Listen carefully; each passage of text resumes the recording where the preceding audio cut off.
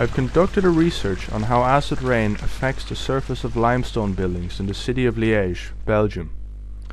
Here you can see a building which has been drastically affected by acid rain. Now I will explain to you how this has come about. Acid rain reacts with the calcium that is found in limestone.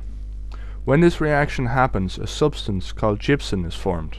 Gypsum, if left long enough, will gather any dirt particles that are in the air, eventually turning the surface of the limestone black. However, gypsum is also soluble in water, so in areas that receive heavy rain, it will get washed away. I have identified 5 main factors which determine whether and how the gypsum gets washed away. These factors are environmental, facade details, shelter, splashing, and water accumulation.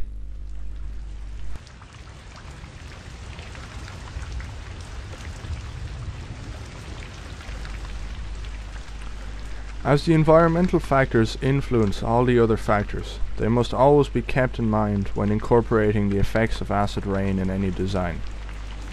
The prevailing wind direction, a site-specific factor, largely determines which parts of a building receive the most or least rainfall.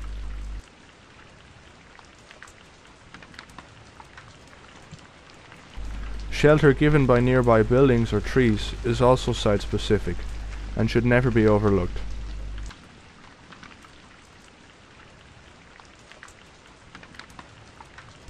Gravity is the final environmental factor that must be taken into account. Water always wants to travel downwards, reaching the lowest point on a surface before it finally drips off.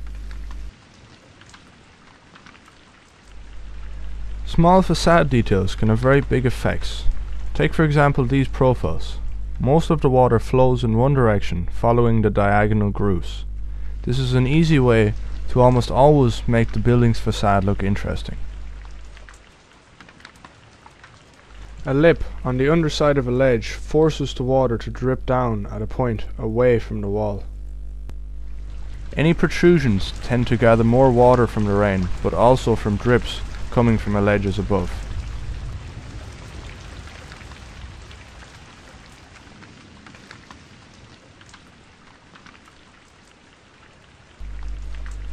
Splashing occurs both on the ground and on any significant ledge.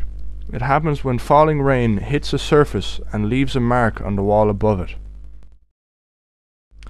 It also happens when pedestrians or traffic splash water against the wall. It has a distinct appearance which in certain situations can look very appealing.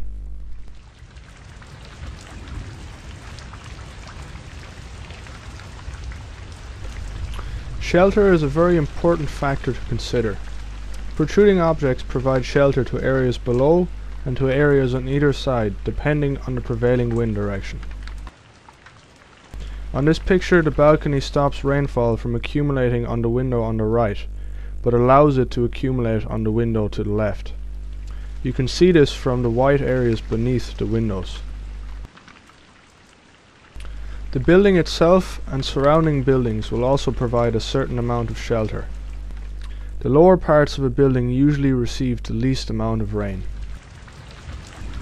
Here you can see the ledge provides shelter.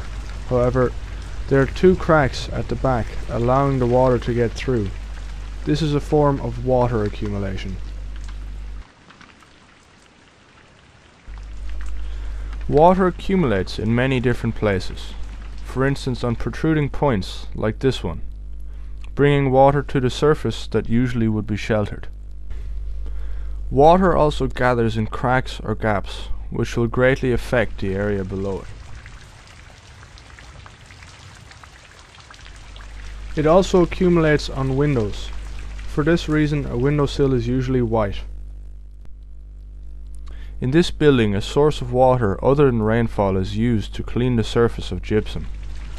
Here I have devised a situation where water is directed into a vertical groove, preventing one area from receiving rainfall and bringing it to another.